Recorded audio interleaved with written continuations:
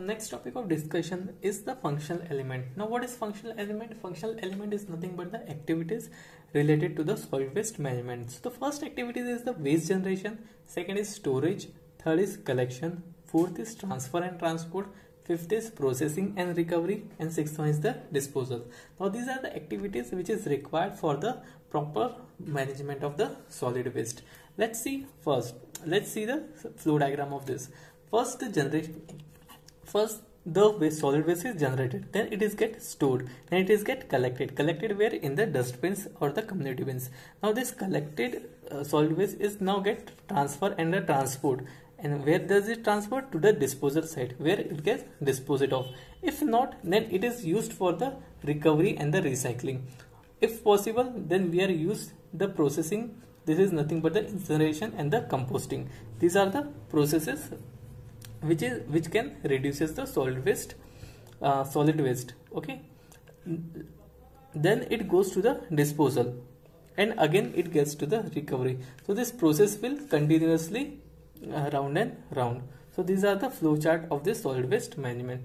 Remember this: generation, storage, collection, transfer and disposal. This is the main elements in that. Okay, first is the waste generation. Now waste differ in the rate of generation, quality, quantity depending upon the area of generation. Now depending upon the area of generation means what? How, whether it is a household, industrial or the commercial, the solid waste get changes or it get differs. The quality and the quantity from the residential area may not vary appreciably. Now the residential area mostly has the same quality as well as the quality. It won't change appreciably.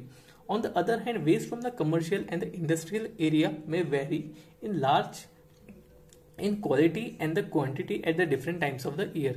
Now, as far as commercial and the industrial areas concerned, the quality and the quantity changes variably at different times of the year. Say for example, if it's the summer season, the quality is comparatively different rather than the winter season. This will have a marked effect on the selection of the method of collection, processing and disposal. Now, according to the solid waste generated, we have to find the better process or the better method of collection, process and its disposal. Next one is the storage. The generated waste is stored within the premises in the commercial and the industrial area. Now whatever the whatever the solid waste is generated, first it is stored in the premises in the commercial as well as the industrial area. But as far as the residential is concerned, in residential areas, occupant take it out and transfer to the community storage bin near the point of generation. Now wherever is the community bins placed, where the residents going to place their solid waste. Okay. Next is the collection. Citizen deposit the waste by the roadside from where the conservancy staff transfer it to the community bins using the wheelbarrow or the other equipment. If not possible for the residential to do so, so the conservancy staff is nothing but the municipality people. They are going to take your solid waste from your household and put it into the community bins using their wheelbarrow or the other equipment, whatever is available. Such primary collection is common in India and the other developing countries which need a large number of workers and a small number of equipments.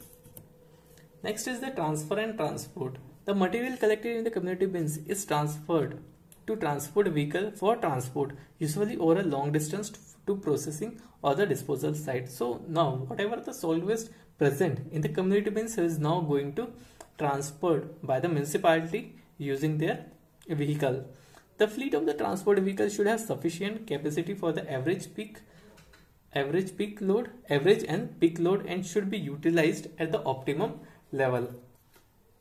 So now the sufficient capacity is required. Now this truck, have you seen that green truck where it has written clean up and green up, where this truck is used for the transport of the vehicle, so transport of the solid waste. Now one should have to take care of their average load and the peak load. Peak load means the maximum load for a particular day.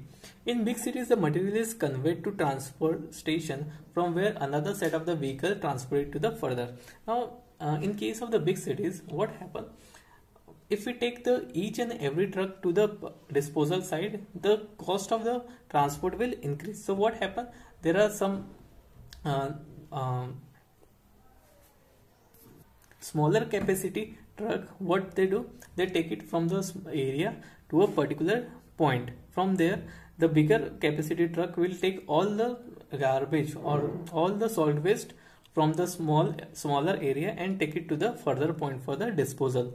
In most of the developing countries, the waste is collected from the well dispersed discrete point and hence referred as the transportation.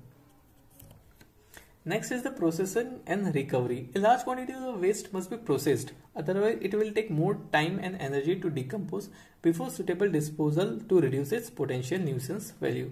Occasionally, recovery of useful constitution is also carried out as an independent process. There are in solid waste there are some material which has some values, say for example steel or aluminum, which we can reuse it. So these are the constituent which is required to be processed out before it disposing it off. Okay, why? Because this material is going to reuse it. Okay, most of the time rag pickers and the scavengers take out the useful material, which decreases the calorific value of the waste. Now, with rag pickers and scavengers, you might have seen some scavengers and the rag picker, they are just taking the solid waste from the garbage. So what they do, they take the useful material which decreases the calorific value. Now what is calorific value? Calorific value is nothing but a value for the calorific value is the amount of heat generated by the 1 gram of waste by 1 degree Celsius. If we consider any material which has the higher calorific value, so one should have to take care of this material. Okay. Last is the disposal. The waste may come for disposal either directly after its transportation or after processing. Disposal could be land or waterlogged area for the reclamation. The different functions are independent and interrelated, which could be better managed by the system approach. Those activities associated with the ultimate disposal of the solid waste include those waste collected and transported directly to the landfill site, semi-solid waste from wastewater treatment plants, incinerator residue, compost or other substances from various solid waste processing plants that are of no use. Okay, so these are the processes, these are the activities which one has to take care for the solid waste management. Thank you.